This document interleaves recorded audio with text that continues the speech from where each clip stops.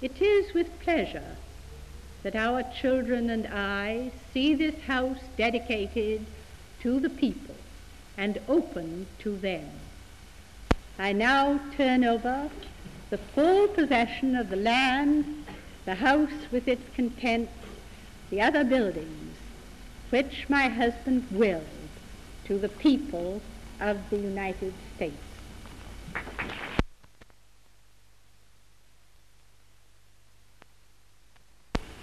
We stand in reverence at this hallowed spot, consecrated to the memory of a great American who has become a great citizen of the world. We are here not only to do honor to the immortal spirit of Franklin D. Roosevelt, we are here to gain strength for what is ahead, to gain it from the inspiration of his deeds, from the inspiration of the humane principles which brought them to pass.